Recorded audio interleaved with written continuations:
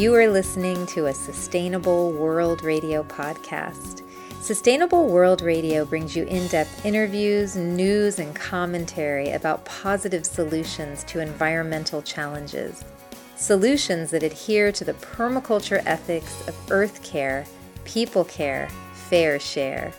Are you interested in learning more about permaculture projects around the globe? How to plant a food forest? Restorative design or ethnobotany? Then stay tuned for Sustainable World Radio. I'm your host and producer, Jill Cloutier.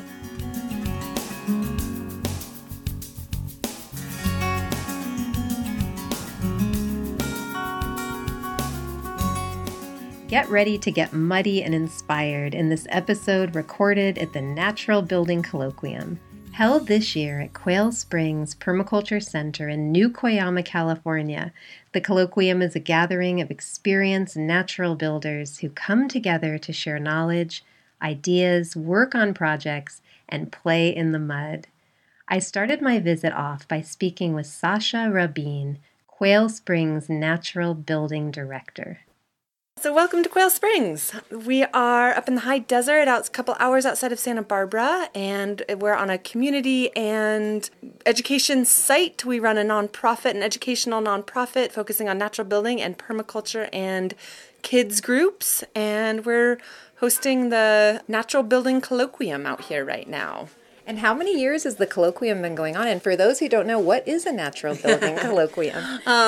Definition of colloquium. I don't really know. It's a gathering of peers is the idea of it, a sharing of information to make sure, to keep the movement non-competitive and collaborative is really sort of originally how they got started. They've been going for about 22 years. They don't happen every year, but more like every couple years. And it's a gathering of professionals and people who do a whole variety of different types of natural building in different capacities. And this one, we sort of focused it on the West Coast. For those who are listening and don't know the difference between green building and natural building, there's a big distinction there, correct? There is. And I'm probably not the best to speak to the clarity on what green building is, but natural building really involves, it's very low tech. It's very hard to streamline. A lot of what we build is with the materials that we find and harvest from the sites in which we build. A lot of recycled and reclaimed materials as well, but a lot of all natural materials. And so I can see how it would be good to define it to regions because each region is going to have different materials. Absolutely, absolutely. And really different needs too, you know. Our needs building here are really different than the needs of someone building on the Northeast or something, for example. And so what are some of the materials that you've been using for, I think you've been here for about 7 days? Is it a week long? It's a 6-day workshop, and we're day 5. And I shouldn't say workshop, it's a 6-day gathering, and today's day 5. And so we have one project going on called a feral straw bale, and it's designed by 2 straw bale architects, and they are trying to work on a really quick and really cost-effective straw bale prototype building that could essentially kind of replace that could be used in lieu of a trailer. So something that would be, that you can build for a couple $1,000s in a couple weeks' time and be warm, wind protected, rain protected. So really looking at just simplifying a building. The other design element to this project is that all the building materials can be taken down and reused. We have also just been playing with plasters. We have some Tadilac that we've been doing in our bathhouse, which is a fancy sealed lime Moroccan technique. And we've been working on some plaster experiments, as well as a really beautiful cob little courtyard and Rumford fireplace. And we've been building that just with the sand and clay from our site here. That's so interesting. I can't wait to see them all. We're going to go on a tour, I think, in a little while. And so we're standing right now in a small dwelling. What is this made of? This is our cold storage, and it's a shipping container that is covered in a couple feet of cob on the south side, insulated. The roof is insulated with straw and clay, and it stays. This is where we store all of our food in the summer, and it stays really, really cool. And you've been at Quail Springs for quite a while now. I've been living here for about 4.5 years, running the natural building program here. And how long have you been a builder? About 15 years. And you look like you're about 20. When did you start? About twice that. But I was in my mid-20s when I started building. Yeah. And it's always been natural building. Yes, I haven't done a lot of conventional building. And what's your favorite type of natural building to do? Well, our site here is really conducive to earthen building. We have really great soils here, and it's really appropriate for our climate. So earthen building, playing in the mud, basically. And so it's basically, is that cob, adobe, earthen plasters? Yeah. How do people decide what to use for their region? Do you look back to see traditionally what builders used a long time ago, and that would give you a hint of what the materials are to use?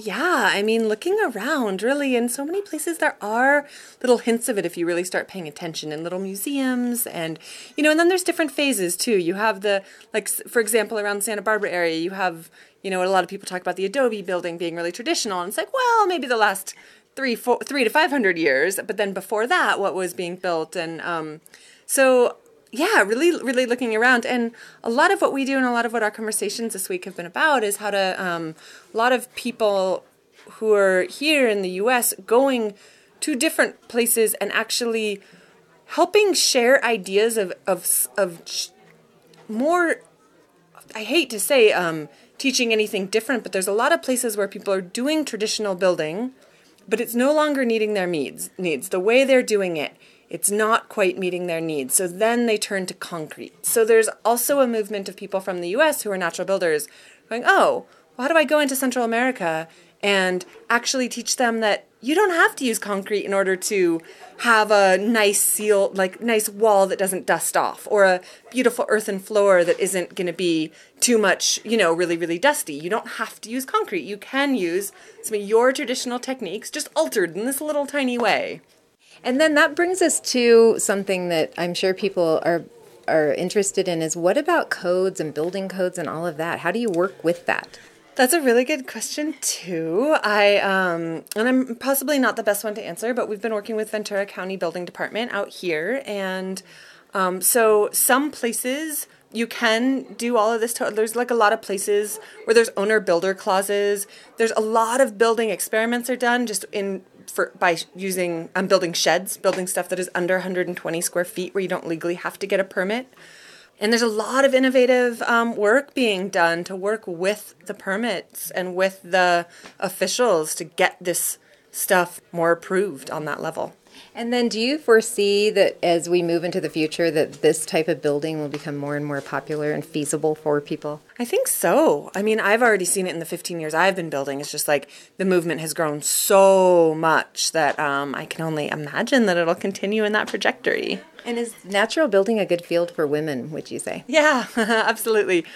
Not that there isn't any of the same, there are some of the same issues of women in the building field has always been there's going to be challenging elements to it, but as far as a lot of these materials are very, very suited to not only women, but also kids and elderly and a lot of variety of people. And there's so many different ways for people to plug in. But I think in general, earthen building in particular really is attractive for women to do. And a lot of women really, really love it. And for you, when you first started, how did you get your confidence to build something? And I would just think if I did it, it might fall apart or something. Like, oh my gosh, I'm taking this earthen material. How do you make sure that it's stable and secure? Yeah, well, I did an apprenticeship, and so I learned a lot there. And then I also just built something just for myself. And I worked with other builders, and I just saw that, it works. And it's also, we also talk a lot about how some of these materials that people think of as being new materials, but they're actually very ancient. Today, they are put to harder tests than more conventional building materials. If a plaster has one tiny crack, people act like it's a huge deal, and really all of us have seen cement slabs with a million cracks and sheetrock walls with cracks, and so that's kind of an interesting yes, that's a good point. piece too. Yes, and is natural building, I believe it's not, but it's not, so LEED certification is more for the conventional buildings that are going more eco-friendly. Absolutely, yeah. And there are some overlap, especially in like colder climates and stuff where there's an advantage, more of an advantage to natural buildings being, maybe not so much LEED certified, because that's a whole nother sort of can of worms, but yeah. You have to have experience, I believe, to come to this, right? Yeah, so this we try to gear towards people who have some experience. And so there's no teachers or students at this gathering. We're all just here together, leading different conversations, doing different presentations, really just sharing information. And I noticed that the schedule was going to be decided the first day, which was interesting. Yeah, so we used open space technology, and we spent the first morning creating the schedule for the week. So cool. And what were some of the things that you did this week? So the mornings are mostly conversations, and the afternoons are all hands-on projects. And then the evenings we had different presentations and slideshows and more formal like presentation style. And so we had conversations about like networking and how to better share information and different things on teaching. And we just had a little breakout group on what it's like to be a woman in the trade, and how to, we had a great discussion about how to better use our bodies and take care of our bodies while doing such physical work. Yeah, because this is very physical work. Right? Yeah, absolutely, yeah. How many people were here this week? About 60. That's a lot. And are they camping at Quail Springs? Or? Yeah, most people are camping. I think Quail Springs has a course coming up, right, in April? Yeah, we do we run a 1-week natural building course every April. And I usually co-teach it along with someone else. Last year was Paul Swenson, and we'll see this year. But yeah, every April we run a natural building course. And how long is that course? It's a week long. And what would you learn in the course? You learn about building with earth. And ideally, the goal is that you really understand those materials, and that you could then utilize them in a number of different ways. The workshop focuses on cob, which is a building technique that combines clay, sediment, sand, and straw. Originally from England. It's a traditional style of building from England, popularized in the U.S. by Linda and Yonto Evans. And what do you like most about your work? Oh, I love the combination of the creativity and the working with my hands and sculpting and working with people. That's a great combo. Yeah, it's a good for me that's a combination that works really well. And it must be so rewarding to create things that people are using in such an intimate way. Yeah, and it's also, I mean, regardless of whether people even go out and build their own houses, I think that the inspiration that we get and the empowerment that we feel when we have some connection and understanding to building our own houses, and just have that feeling that, okay, if I needed to, I could build my own house. Mm-hmm. Which is such a good skill to have. Yeah. Can you show me when we walked up, you were outside on the outside of this building, Absolutely. And what are you doing out there? Absolutely.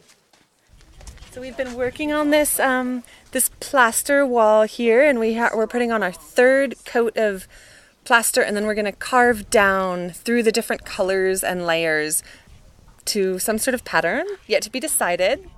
That we will, and so we'll just play with revealing the different colors underneath. And so for people who don't know, what are plasters? What are you using? So the plasters we're using here is different colors of clay mixed with sand, and we added some pigment into one of them, but mostly it's just, I drive around and I load buckets of fun colored clay into my truck, and then we create wall finishes with it. So you're finding the clay and harvesting it? One of the colors, the yellow came from a canyon to the south of us, and the red came from a canyon to the north of us.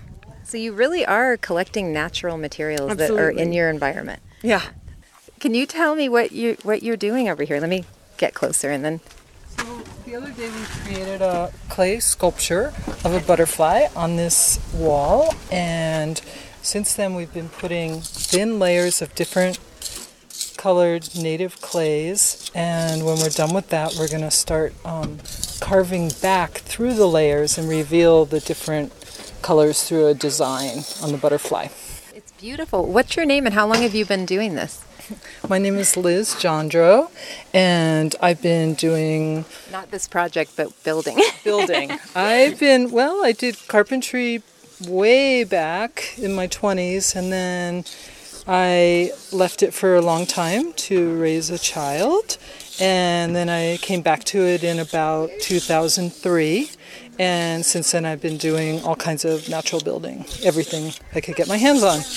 Vermont was where I've done a lot of natural building, and I work in Central America during the dry season there, and our winters here, training women and youth in rural communities in Nicaragua to do this kind of creative work and home improvements and better construction.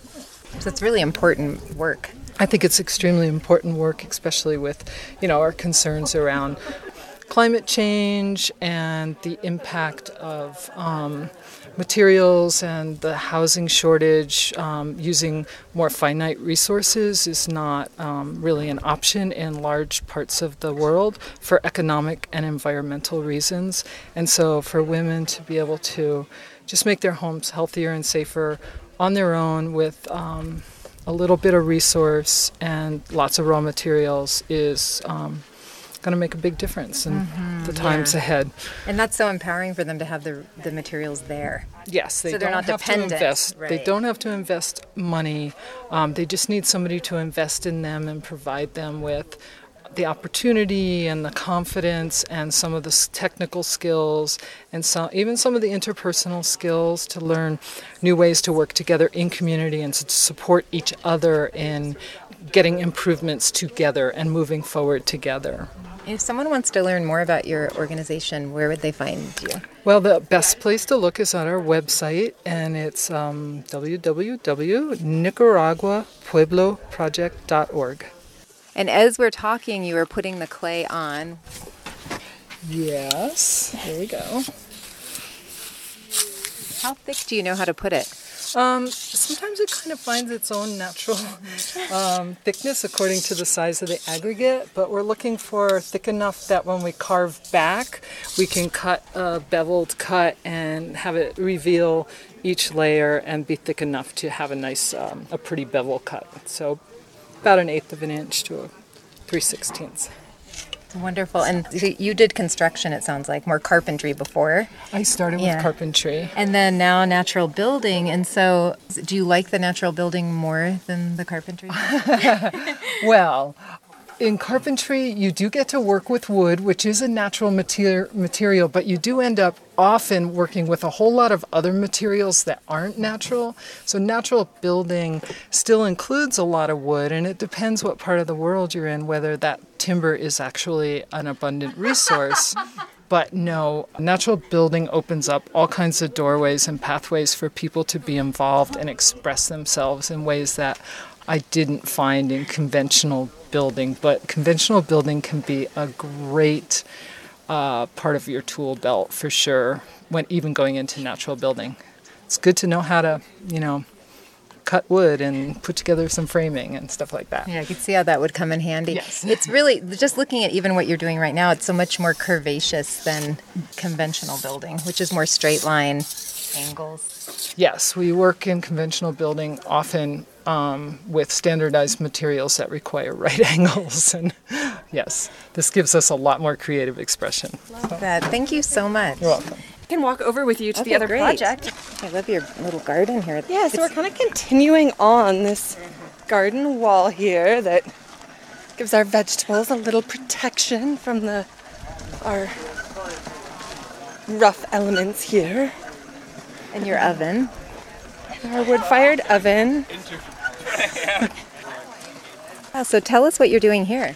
We're creating an outdoor gathering space with a fireplace at the center and have built a cob bench that's attached to it out of clay, sand, and straw. And I think folks are doing the final sculpting today so that we can put on a base coat plaster. So can you describe to listeners what this bench, so we see rocks on the bottom. How did you start this, and tell us about the process of it? This whole project started before I arrived. There were 2 cob ovens that got dismantled, and the rocks were removed and cleaned, and there were adobe bricks that were removed, and the cob, I think, was rehydrated and turned back into cob. So we built a simple stone foundation, rehydrated the cob, and have been sculpting this bench over really the course gorgeous. of... Yeah, it's nice. I love the little window there. The little Yeah. portal. It's so cute. And I think that's one of the great things about cob is that you can really turn it into whatever you want. It's sculptable, malleable. And how long have you been doing natural building? Off and on for 7 years. 2009 was my intro. And how did you get introduced? I landed by accident at a small intentional community in Southern Oregon where they were building with cob. You hadn't been interested in building before? I was interested in building, but I had never heard the term natural building or cob. Yeah, so that was my intro. And did you love it when you started? I loved it. And what do you love most about it? What I love most about it, I love getting dirty. I love that it requires working with other people. And I love how accessible it is. Anyone can do it. And what's your name and where are you based? My name is Amanda Clemens. I'm currently based in Moab, Utah. And mostly doing conventional building at the moment, but occasionally get to work on some fun plaster projects. It was interesting that you could actually take the old cob oven, I think it was, and then rehydrate it and use it again. Yeah, and I'm sure that will happen again with this bench at some point when it deteriorates or the folks decide they want to shape this space differently. And then how long does cob last usually? Does it How long depend? does Like it say that you last? built like a little cob, say you built a cob oven, how long does that stand and be functional usually? Well, it depends. It depends. Whenever you ask a natural builder anything, that's the answer you'll get. It depends where you are and how it's maintained and whether or not it has a roof on it. I don't know how long this oven has been here, but as you can see, it doesn't have a roof. And it doesn't need one because we're in the desert and they get minimal rain. But how long does a cob oven last, Sasha? Or cob dwellings? Well, I mean, in England, there's cob buildings that are 800 years old, so they can last a very long time. And so cob works in a wet climate. Absolutely, yeah. It works really well with moisture. It dries a lot slower, but it really kind of helps mediate ambient moisture in a space. So. Because my niece was saying, well, if you build things out of cob and you're using soil, doesn't it, when it rains, doesn't it just fall apart? I mean, you could say, well, look at the mountains around us, and they don't just disintegrate in a rain. They say that in like a really wet place, that it would be, maybe it erode about a half an inch in a year. So if you're halfway through building a cob house and you take some time off, it's totally fine. The damage is usually done when there's a break in your roof system, and so a whole bunch of water is getting funneled to one area. That's usually when you'll have some sort of more of a catastrophic situation. And how does cob buildings fare in earthquakes? Do we know? Well, we do, and that's some of the way that they got started being built was because of some evidence or just looking at buildings in an earthquake and seeing how much better the monolithic earthen buildings did versus the adobe buildings. Just like anything like brick doesn't do very well in an earthquake. So seeing that the monolithic earthen buildings like cob did a lot better in earthquakes. And what makes cob monolithic? You build, you don't dry out bricks first, whereas with adobe you make a similar mixture, but you dry bricks in the sun. With cob, you build with your material while it's still in its wet, malleable form. I think that there is a myth in our culture that you can build something and it will last forever. And we've kind of forgotten that buildings require maintenance. And so Sasha mentioned the cob buildings in England that are hundreds of years old. It's not like you can build a cob house and it will stand for hundreds of years. It actually requires some maintenance. And what is the maintenance on a cob house? replastering every so often, ensuring that your roof is intact, just general things. That is a really good point, because I feel like in modern culture we do expect it to last forever. Yeah, and that's why you see like houses that are covered in plastic or vinyl. Nobody wants to have to paint anything anymore, and I think we really actually need to get back into maintenance. And it seems like with this, the maintenance would be fun. Yeah, it's super fun, and like working together and taking pride in what you're doing. Cool. Get me that house in Santa Barbara. Yeah. That's a place to live. Wait, where do you live? British Columbia, Canada. Yeah, I guess if we give it a second, you want to add more of that. My name's Patrick Hennebery. I have a company called Cobworks out of Victoria, British Columbia, Canada. And we teach cob workshops and natural building and women's carpentry courses. It's about my 6th natural building colloquium that I've come down to. Yes, and so how does cob differ up in BC where you are from building down here? Because I know people are talking a lot about using what's in your region. The house is designed differently, but it works in the desert and it works up where we are. We get fairly mild winters, and it's not unlike where cob originated in Wales and southern England, even less rain where we are. So why it works, because we get very mild winters. Can you tell us about, I think you had the first permitted cob house in Canada. Can you tell us about that? I'd been cobbing for a couple of years. I learned from Cob Cottage Company and Johndrow Evans and Linda Smiley and Michael Smith.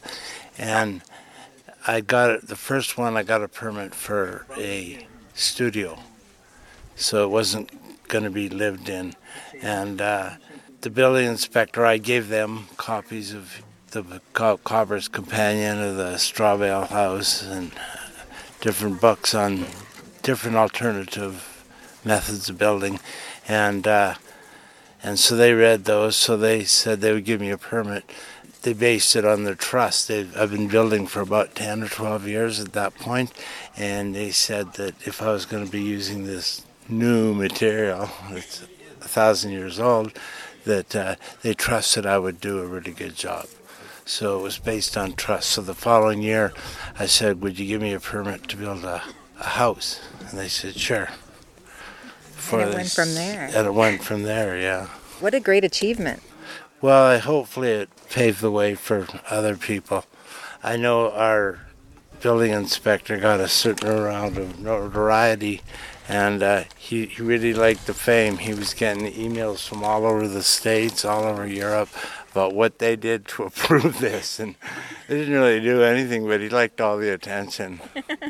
And what do you like most about working with natural materials and natural building? The people that are attracted to it. You can build a fairly inexpensive house. You can learn the skills in a short time. Having carpentry skills are really helpful, but you can learn the skills for getting the foundation up, doing the floor, doing a heat source, doing the walls, installing the windows in a 2-month workshop. And what drew you to this originally? Him. The man sitting right next to us. I saw this little tiny ad in the Permaculture Activist in the early 90s, and it just said, learn how to build your home out of mud. P.O. Box 257, Cottage Grove, Oregon. And I thought, I got to try that. So I started a 2-year-long correspondence with Johndrow, and I finally, in 97, I took a 1-week cob workshop. And then I realized that I was just made for this. I was doing a lot of natural building, using natural materials, building with beech wood and stuff, lumber milled from a small sawmill, using local stone. I grew up in a small island of 900 people. I lived there for 30 years, raised my family there, and it was a perfect place at the time for me to learn, to be a builder, to be a carpenter. Can you share with listeners who may not know, what's the major difference between natural building and more green or eco-friendly building out of conventional materials? Just the garbage pile. There's no dumpster. You're not using paints, you're not using preservative, you're not using preserved wood, you're not using caulking. You can build an inexpensive house, fairly healthy. I did an interview once with it was called Realty TV, and I thought it was reality TV at first, and I thought they were going to do a reality show on Cobb. And she had all the questions prepared, and I kind of had the feeling she was going to slip one in there. So her last question was, well, who wouldn't want a Cobb house? And I said, well, that's easy. Anyone that doesn't care about their health, anyone that doesn't care, that has children and stuff, they're probably not as concerned. Which is true, right? Because you're not using all of those toxic materials. You're using unprocessed material. It's traveled. I mean, this just came from down the Arroyo. The bricks are used bricks in the fireplace. So if you ask someone, a contractor, to build you a Rumford fireplace, you're probably looking at $20,000 or $25,000. And they built it for a few old bricks, and lots of people helping. And this is really, so it's building community, and you're also really like the Eat Local movement. This is really build local. It is. When people come to take a workshop, they think they're just going to learn how to build a house out of mud. But it's so much more. It's about living community. It's about building sustainably. It's about buying less stuff. How much stuff do you really need if you spend so much of your life paying off a mortgage? So true. And a mortgage comes from the Greek word. It means death grip. That's not a good sign. So is there anything else you want to tell listeners around the world? Just go for it. Get out and do it. Get the confidence. What's the worst that can happen? In natural building, everything kind of works. God, it looks beautiful. Nice. Really the big reveal we've been waiting for. Right. It's a Rumford, this is my first Rumford stove. And there's a book about it, but there's certain measurements where the back is half the width of the front. And we kind of sort of used that model and then maybe made our own measurements a little bit, but that general shape is where we got the idea. Count Rumford.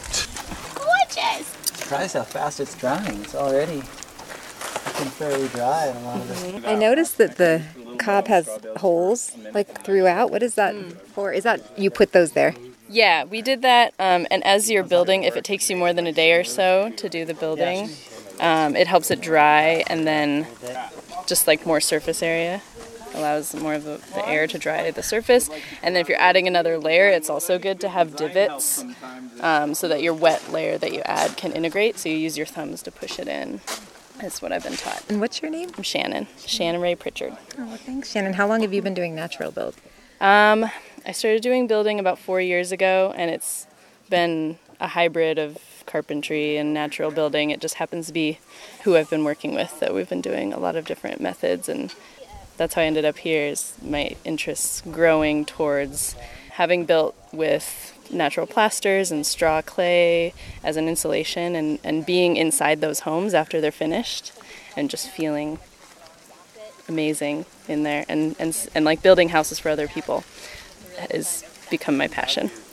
And how does it feel when you're inside one of those homes? Well, I live in the Northwest on the Olympic Peninsula, and the first home I built was in Port Townsend at the Eco Village there, and it's for an older couple, and the weather there can be really windy, rainy, cold, and in the wintertime when you go inside the home that we built with straw clay insulation and then clay plaster on the walls, you can't hear the wind. It's well insulated, and the acoustics are really nice too. We sing in there a lot. So it just feels homey, cozy, like a nice nest, an earth nest. That's what I've experienced being inside. It's just peaceful for some reason. The sounds, and there's often more rounded edges.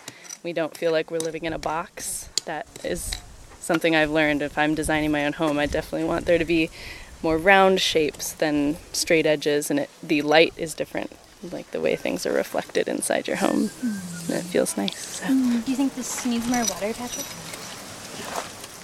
But maybe just have a bucket of water with you. Okay. If you want to try that, otherwise you can make the whole thing. A little too soupy. What do you think? It's on the edge. Yeah. Yeah, but I think just having a bucket of water, and then we'll wet the surface as well. Yeah. So what are you doing here? It looks fun. Right now we're mixing a base coat plaster to cover this bench and Rumford fireplace we just made. And this will fill in all the little imperfections and get it ready for a final plaster. Cool, and you're doing this with your feet. Yeah, foot mixing. It's a little bit easier. Easier on the body and helps the clay bond to the other materials. And it's cooling probably on a hot day. Feels good. Yeah, it's a little foot spa as well. So what's in this mix here? This is clay slip mixed with sand and chopped straw. And what's clay slip? Clay slip is just clay that's been hydrated and into a really thick, gooey consistency. So it's got a lot of good stick to it. And the combination between the clay soil and the sand and the straw all makes it not crack, hopefully. How long do you have to mix it? It's really just until you feel like all the ingredients are integrated properly.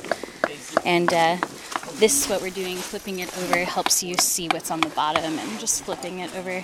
So that was it's on a tarp, and the tarp is just pulled, and it gets it all in a big blob. Yeah, it gets whatever on the bottom on top and just make sure that there isn't any dry spots, just like making a batch of cookies or bread. So you're kind of kneading the clay. Yeah, foot kneading. You really ought to jump in.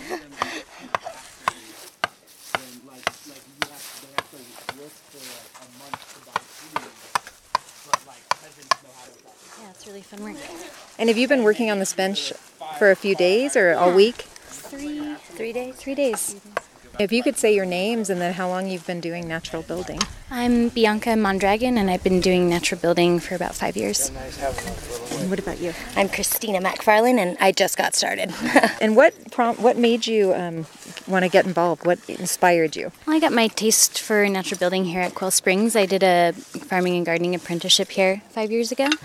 And part of that had a little bit of natural building involved. And from here I went on to work with other really amazing natural builders and do more intensive natural building workshops and apprenticeships.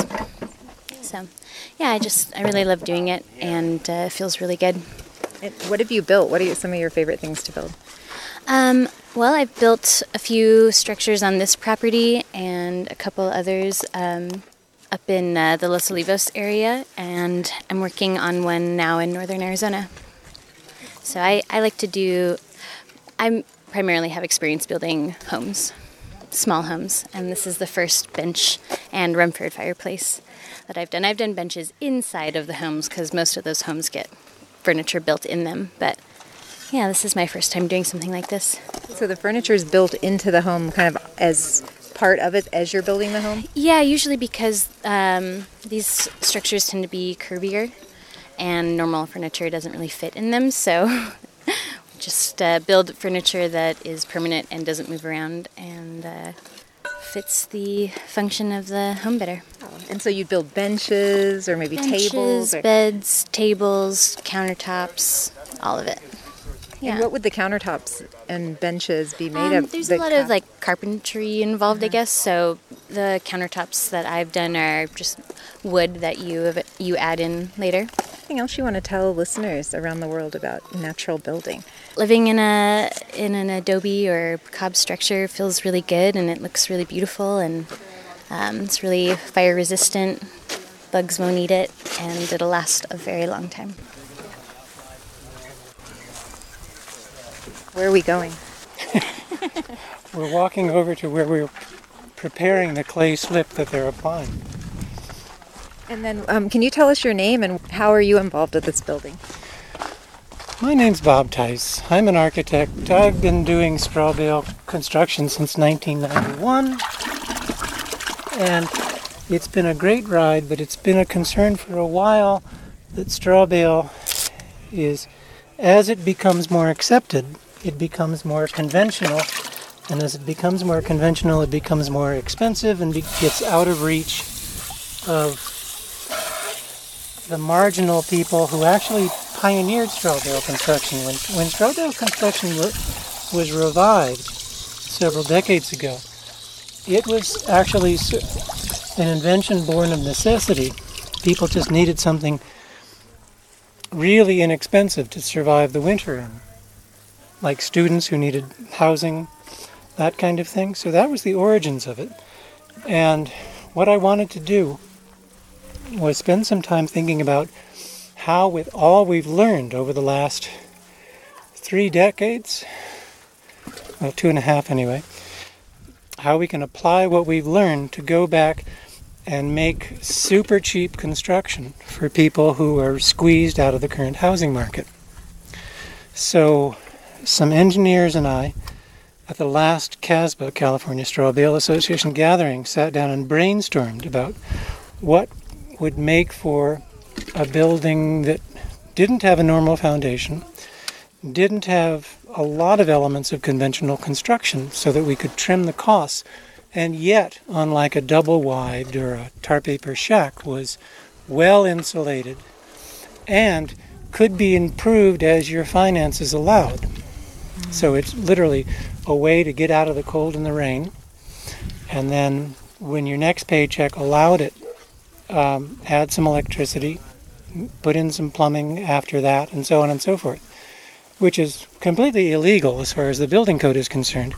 But the point is, if we can make this inexpensive enough, people can attempt at least to fly under the radar and build these things in a friend's backyard, on a piece of vacant land they have some access to, and so on and so forth. And so we had sketched this up, and I sent it to Sasha here at Quail Springs as something that the colloquium might be interested in doing. And as it turns out, they were really eager to get their administrative staff out of this RV, and so they said, yes, let's build one. So here we are. That is fantastic. And it sounds like it's pretty low cost to put up. So what costs are you looking at? This came in at about $3,500 in materials from the ground up. And of course, loads and loads of donated labor. But when you're living on the margins of society, labor is the one asset that you've got available to you. So true. That is so true. Something, it would be even better if it were less labor intensive and less expensive for that matter. But the point is, what you see here was raw ground on Sunday. So all of this has been done in and it wasn't 6 days.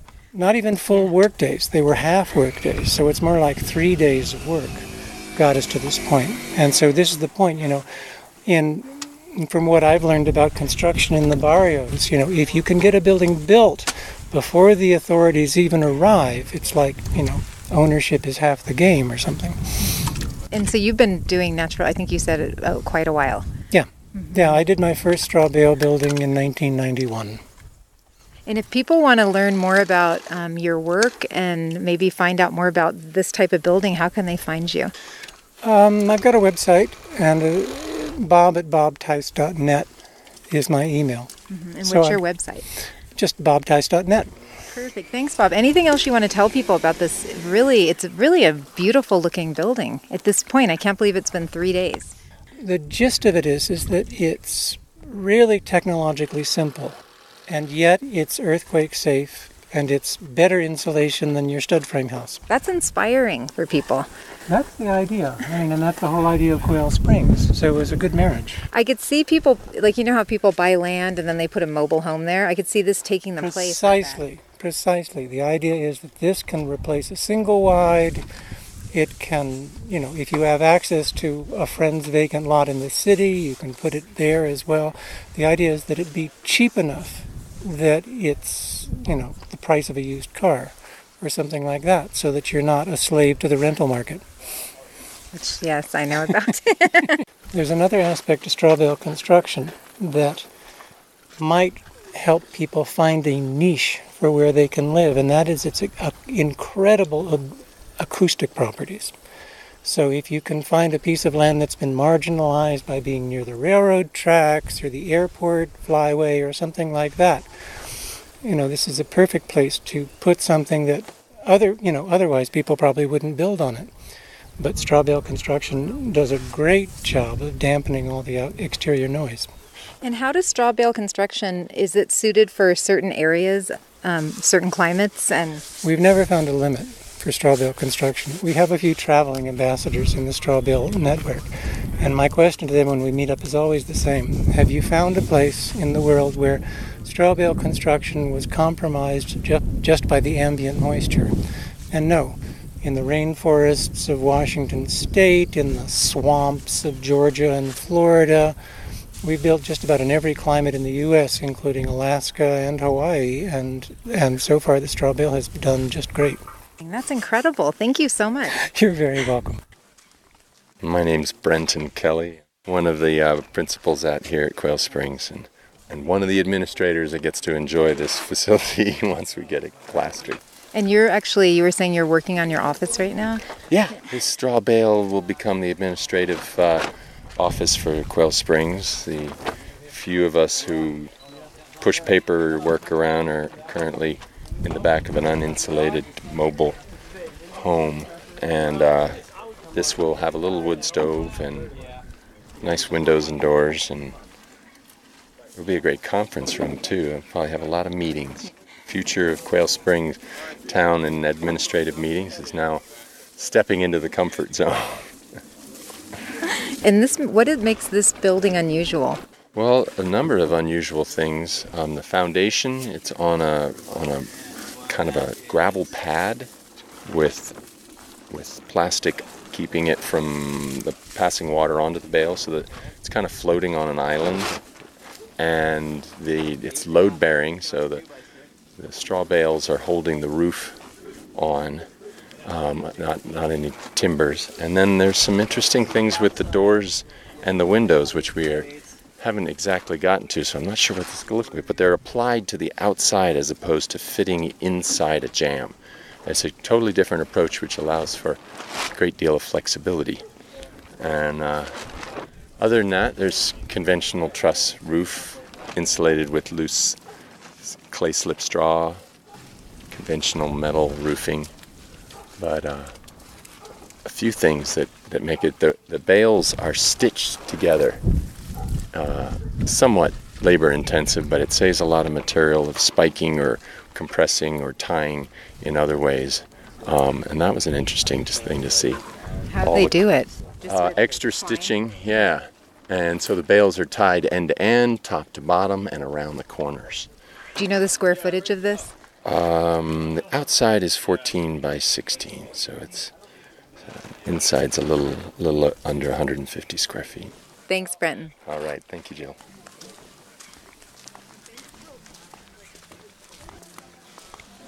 Hi, I'm Linda Smiley Evans, and I've been involved in natural building for more than 25 years. So, Linda, so you have a long experience with this type of work. How did you first get involved?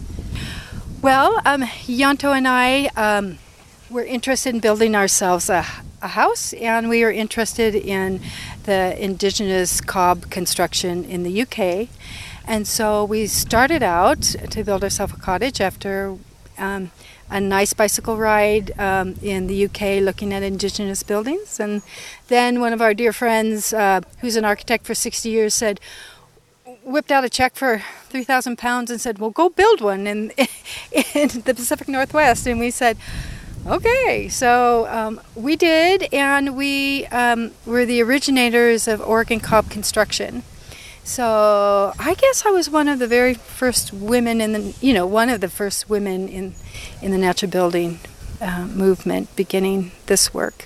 So we went on to building ourselves a house, and then went on to to write a book, and then began teaching. And we've been teaching now since the early 80s, and I guess responsible for a lot of the teachers that are out there now that have gone through our training. So there's just been, maybe we've trained 300 workshops, 10-day workshops and longer. So we've done apprenticeship programs, and so it's very exciting to be here at the Colloquium and see where the movement how it's grown in the 21 years that when we started the first natural building colloquium about 21 years ago, and just to see how it's evolved is very, very thrilling and exciting. And how has it changed from that time long ago when you first started?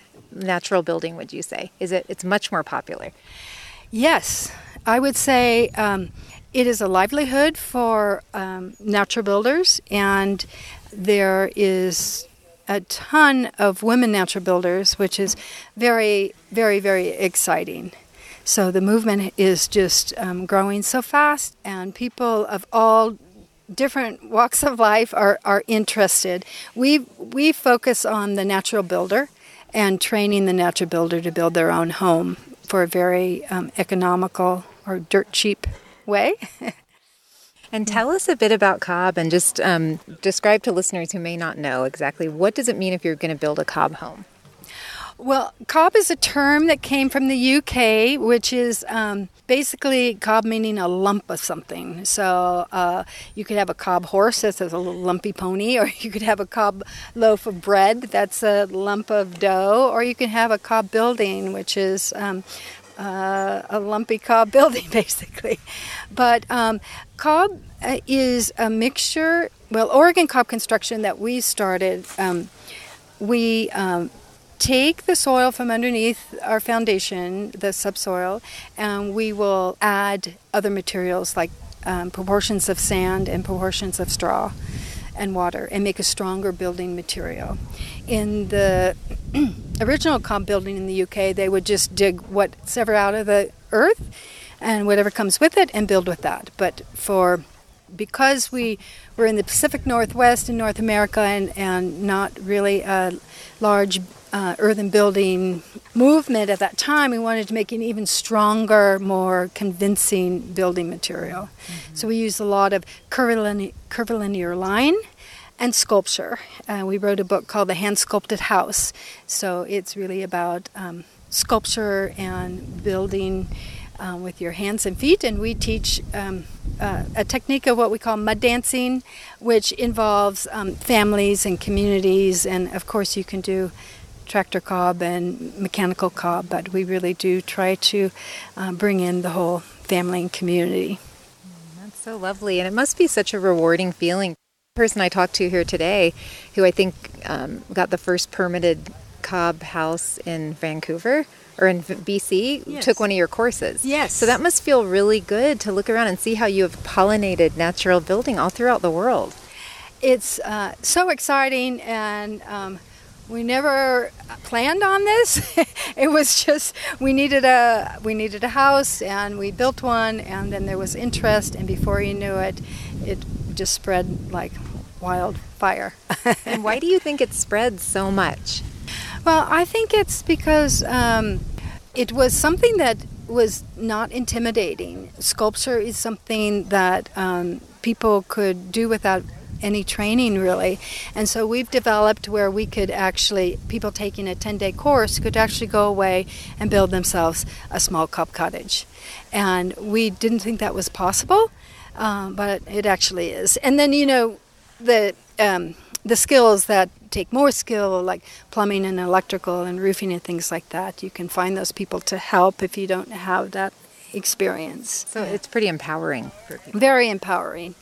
And we have middle-aged women that are changing their lives in various different ways. I've never built anything before, and that can walk away and actually build themselves a small cottage. And we do focus on small cottages to learn the craft first.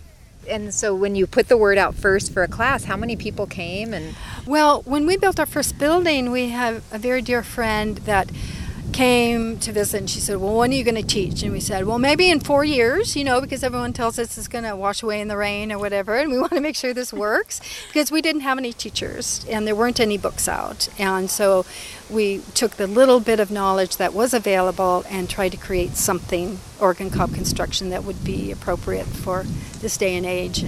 And so she convinced us to teach this first course. After many years, we decided to do that, and it was a small workshop at first, but after the week-long workshop, our friend and her 3-year-old daughter said, well, we're going to go and build our house now. And I said, well, you can't do that with one workshop. And she goes, well, you didn't even have a workshop, nor a teacher, nor any literature. So that really really took off. And then we started teaching workshops all year long. We've trained a lot of other builders and a lot of other teachers, and then started the Natural Building Colloquiums, and then the Colloquiums started spreading and spreading and spreading, and 21 years later, we're at a Colloquium where we can see the new generation of builders come in, and it's very exciting.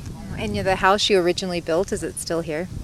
Yes, it is. And for listeners who have not seen your book, I have it. It's beautiful.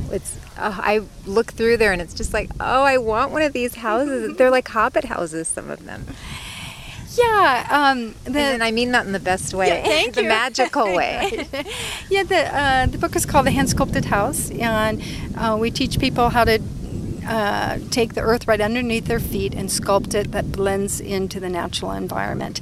So because we're in a forest environment, people do come in and say, oh, this feels like a fairy tale land or whatever, and it's because the cottages are really blending into the environment real nicely. And we do a lot of living roofs and a lot of curvilinear line and sculpture. Wonderful. Tell us what you love most about your work. Well, I think it's so rewarding to see people feel empowered to build themselves a home that they love and love to wake up in every day of their lives, and how empowering it is for people to be able to learn that skill. And I think the people that come to us are so incredibly wonderful that really keeps us wanting to continue. And then for those who are listening and think, well, can I build a home like this? Is it legal to build a home like this? Can you build cob homes around the U.S. and around the world? Yes, you can. And in British Columbia, there's on Main Island, Patrick Hennebery has built a lot of code-permitted buildings because they're very cooperative in that way. Here, what we do is we teach the craft. Cob Cottage Company teaches the craft, and then people go out on their own, and we can help advise how to work with your building department to build a cottage. We have been encouraging students to start off with something they can be inside, but is small, that they don't actually need a building permit while they're learning the craft. That makes sense. Yeah, like a studio or a greenhouse or a children's playhouse or something like that. And then take that as a conversation piece and work with your building department from there. We can help people do that. And then if people want to learn more about you, where can they find you online? cobcottage.com, our website, and it has a listing of our workshops and trainings and how to get in touch. Great. And is there anything else you want to say to people that are listening around the world? Yes. Go out and build something beautiful and watch the world smile back at you. Thank you. You're so welcome. You've been listening to a Sustainable World Radio podcast. You can find us online at sustainableworldradio.com and also on iTunes. For more information about permaculture and ecology, visit the Sustainable World Media YouTube channel, where you'll find videos about permaculture, aquaponics, organic gardening, rainwater harvesting, and much, much more. Sustainable World Radio is a listener-supported program. If you like what we do, please consider making a donation to the show. I'm your host and producer, Jill Cloutier, and thank you so much for listening.